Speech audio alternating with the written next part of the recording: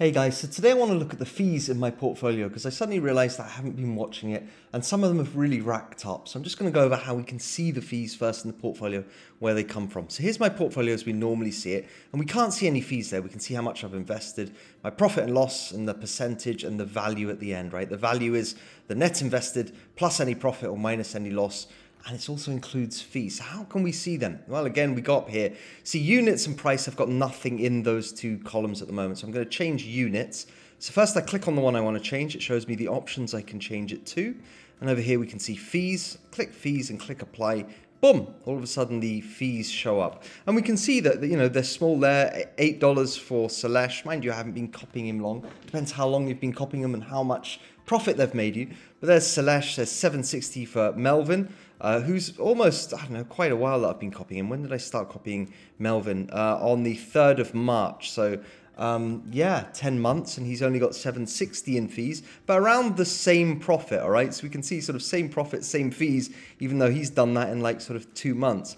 Amit, who's on 33, he's got 0 fees. Now, why is it that some traders have no fees? It's because of the things they're trading. Different assets, different instruments have fees that come with them under certain conditions, like selling, short selling, or using leverage. We'll have a look at that in a minute.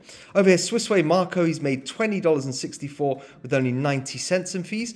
Autobus here, $9 with only 28 cents in fees, so he's actually doing a bit better proportionally. Fund Manager Zek, 512 loss, but he's got 353 in refunds, all right? So this is the inverse of fees.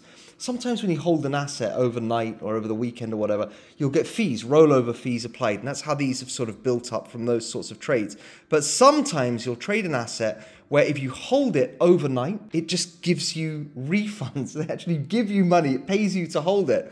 And Fund Manager Zek, clever man that he is, has been trading those sorts of assets and getting refunds. So although we can see he's 512 down, right? Here's the net invested is 381. If you take 5 off that, it's not going to equal this because you'd have to take 5 off, then add the refunds back, and you get this. You can see this is only about $1.50 less, you see, than the amount that I've net invested. So there we are. He's actually got refunds.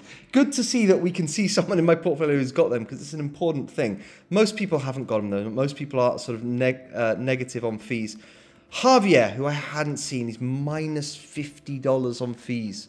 Right, that's minus $50 on fees. So I noticed it last time because net invested 327, but the amount, the value, if I close the copy now, if you close it, I go here, for instance, and I press stop copying, the amount I'll get back at the end, when everything's said and done, which will be returned to my available balance, is this, is the value. It's how much I've actually got if I close that copy now. It's $240. So 327 minus 35 is what? It's about 290 something or something dollars. So where's the rest of it gone? It's the fees. You see, that's what really alerted me that I need to be watching this, because I thought, well, hold on a minute, how come that's so different? I thought the fees can't be that high, but they are. If we click into them, so I click into anyone, let's click into Javier, it'll show my copy, what I'm copying with so far. The fees here, $50.51 in fees. Now, maybe that's because I've copied him for a long time. So I've copied him from the 9th to the 8th, which is August. January, February, March, April, May, June, July, August. 9th of August of 2022. So it's over like a year and a half, is that? Around year and a half. So in a year and a half, he's made me that many fees. But how long have I been copying him? 31st of August of the same year. So about 20 days later, I started copying Analysis Cyclico, and you can see the difference in the fees. So Javier is just racking up more fees than other traders. Okay, so why are some of these guys making bigger fees? What are these fees? Where are these coming from? Are these the ones every time we open a trade? No, they're not. These are very specific types of fees. All right, so whenever we open a trade on eToro, we get spread fees. Okay, it's a little amount that eToro takes every time we open the trade. It's automatically, our trade starts slightly in the red, and we have to make back that little bit of red to be in profit. That's not what these fees are. These are called overnight or rollover fees. They come, if we open a position today, right, in the morning, I open a trade in Tesla, and by the end of today's trading, I've closed that position. There's not going to be any overnight or weekend fees on that, right, because it's only in the day. I've held that open for the day. If I hold that position overnight, so I buy it today when the market's open, and then the market closes and I've still got it in my portfolio, and the next day I sell that, I'll have one overnight fee. Okay, and then there's weekend fees, which are like 3 overnight fees, because you've got Friday, Saturday, Sunday. Okay, that's what these fees are. These are for holding certain types of assets using leverage or sales or certain assets overnight. Okay, that's what these fees are. Now, do all different assets create these fees? No. This is where it can get a little bit complicated. A good place to go, if you really want to look into this, is to Help and Resources page. And we can go down to Fees on eToro, and they've got a whole fees page. Now, stocks and ETFs, right? So stocks, companies like Tesla or Amazon, any of these big names, the stocks that we want to buy. If we buy one of those stocks and we don't use any leverage, remember leverage, I've made a whole video about that. It's like an amplification effect that, can get us into trouble if we're new and we don't know how to use it. So if we're not using leverage, we won't get no rollover fees. That's these ones here. Once we start using leverage on them, we will have overnight fees. And I'll show you that in just a second. ETFs, same thing, exchange traded funds. Not using leverage, there's no rollover fees, okay, on ETFs. So they've sort of excluded them from any rollover fees. So let's have a look at that in action. We'll go to Tesla.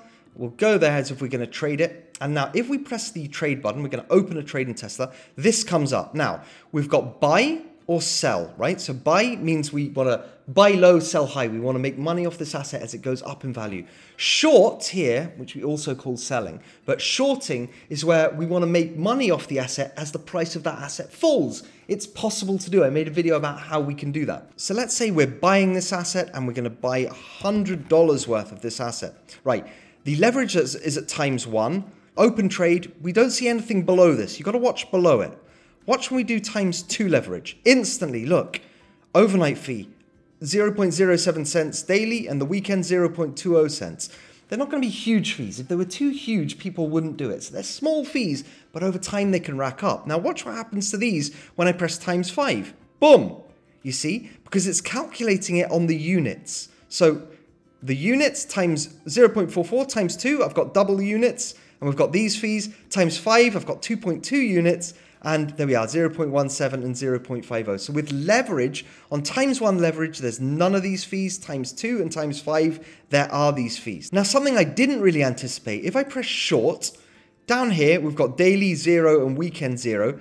If I use leverage when shorting, it's showing me, I don't know if this is a mistake or not, someone confirm this in the comments if you could, but I'm pressing ×5 leverage, ×2, and we've got no daily and weekend fees, shorting Tesla with leverage. I'm not sure why that is. I thought instantly when I did that, I thought there was going to be, when you use leverage or when you're shorting, there's going to be fees. That seems to have changed since I last looked. Now over to ETFs, exchange traded funds, Vanguard SPX 500 ETF. We'll go there. Again, none when we're on ×1, ×2, we've got them, ×5, we've got them. Let's short, and shorting the same on ETFs. So no overnight and weekend fees shorting on ETFs or on normal stocks. What's the next one? Cryptos. What do we get with the cryptos? Let's go and have a look. Okay, so here's Ethereum. Let's go to trade. Boom! Look at that, 6.43 up. Look at it moving. So here we are. We're on buy at the moment, and there's no overnight and weekend fees. Wow, the spread is huge. 54 on the spread. Spread is the difference between the buy price and the sell price. So watch, if I press buy, it's 2636. Let's go to short.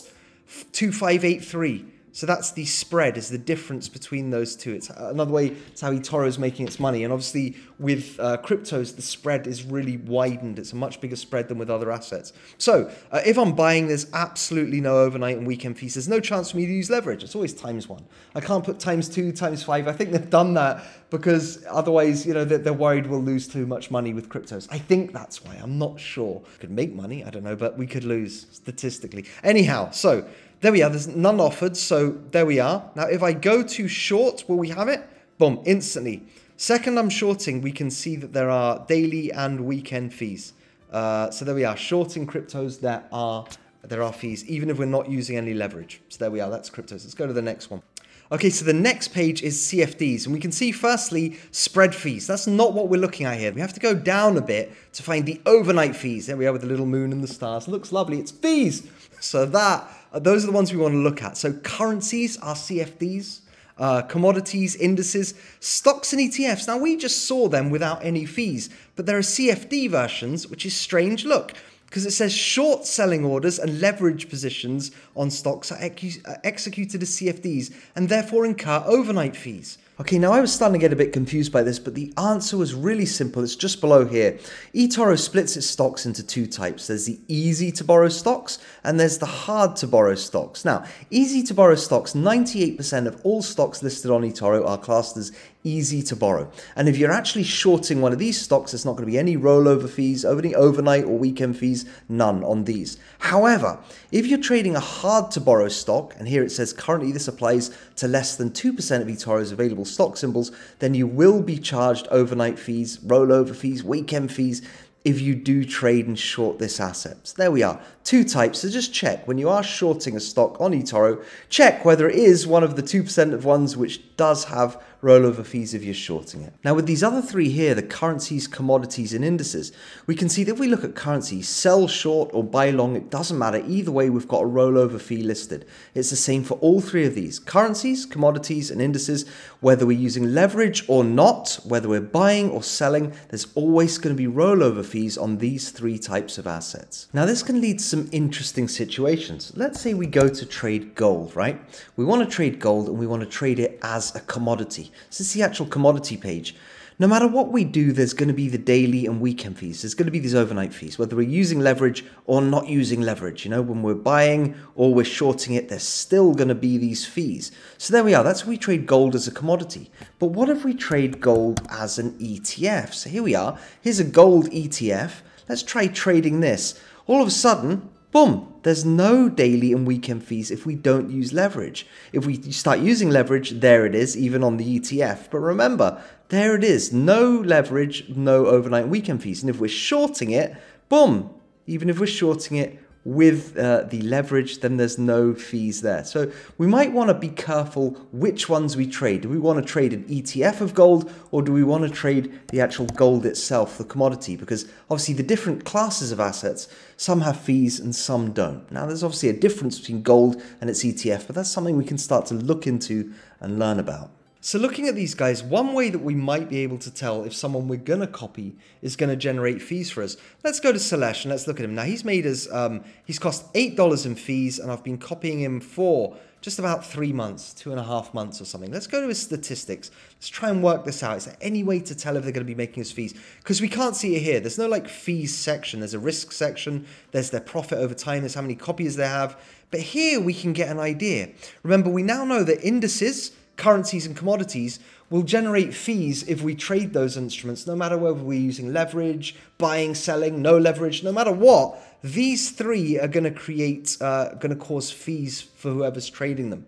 Stocks, maybe not. If we're using leverage on stocks, then it will. Same with ETFs. So here we are. He's trading things which are causing fees, but he's 90% profitable. Now remember, really with these, any of these trades that he opens, if they win, fine, we get some profit, he's generated fees. If they were to lose, he's generated fees and he's got a loss, right? If there was much lower profitability, say 50% profitability, then half the time he'd be incurring fees and would get no profit for it, right? So with 90% profitability, even though there are fees, most likely the profits are going to outweigh them because the fees are very small for each trade. They're not a huge amount of each trade. eToro don't charge huge overnight fees or no one would do it, you see. So we can look at what they're trading here. Are they producing fees? Are they mostly profitable? Because they are, it's probably going to go quite well. We'll go to the portfolio. We'll go back to Melvin over here. He's made us $760 in fees for around the same amount. He's on around the same percentage in fees versus profit-wise. We'll go back to him and we'll see in his statistics that, what's he trading? So ETFs, if he's using leverage on them, we'll have fees. If not, we won't. Indices will have fees. Commodities will have fees. Currencies will have fees. So he is going to be producing fees. But overall, 88.85% profitable. Again, for every fee that's produced, mostly we're going to see some profit. And that profit should be higher than the amount that's been generated in fees. So again, we can tell a bit from this how they're going to do it. It's not fail-safe, it's not foolproof, but there we are. Going back to the portfolio, let's go to Amit Kup here, Amit Kupfer. Let's go to his statistics and we'll have a look at what he's trading. Why isn't he making any fees for us? So 100% stocks. 100% stocks. He's obviously not using leverage at all so far. With 100% stocks, we can be pretty sure. Now, he's only 67.35% profitable, all right? The other ones were much more profitable. He's got 0 fees. Let's go back to the portfolio. 0 fees on Amit Kupfer because he's only trading things which produce no fees, stocks. If he was using leverage, we'd start to see those fees. So we can tell that this guy's not using leverage. If I go to the portfolio, let's go to Amit Kupfer. Let's go into his portfolio here, and let's see if he's using leverage. There's not going to be, no, ×1. Look, no leverage on anything. And we could see that because if he was using leverage, we'd have those fees popping up, you see? So no leverage on anything, 100% stocks for Amit Kupfer. So with the other ones, Marco Hildebrand is a currency trader, but again, for the percentage of profit, the fees are very small. So it depends on the individual trader as well. Kresimir Moric over here, 28 cents in fees for $9 in profit. So he's actually doing better proportionally than Marco. Now he's another 100% Forex trader. So Forex always, again, incurs fees, but 78.55% profitable, 100% currencies. Again, he's just managed to do very well. Amazing. Fund manager Zek, obviously there, has managed to find the instruments. He's the only one. Look, they're all at minus. He's at 0. And he's just that. He's not at plus, but if there's no minus, then these are refunds. He's trading things which produce these refunds, which is wonderful. Now, Javier, I have to think about what to do there because that is basically my profit and loss on him is minus $35 in loss. And also $50 are lost to me in fees. So actually, I'm at minus 85. So 327 minus 85 will bring us to that 240 if I cash out now. That's really up there. And I think actually with Javier, I'm going to stop the copy because I don't know. I think that's maybe enough there. That's a lot. I didn't realize those fees. I haven't been watching him. Now, Jose has been trading for the same time. I've been copying him for 20 days longer than Javier and much less fees. So that's a sort of a different story.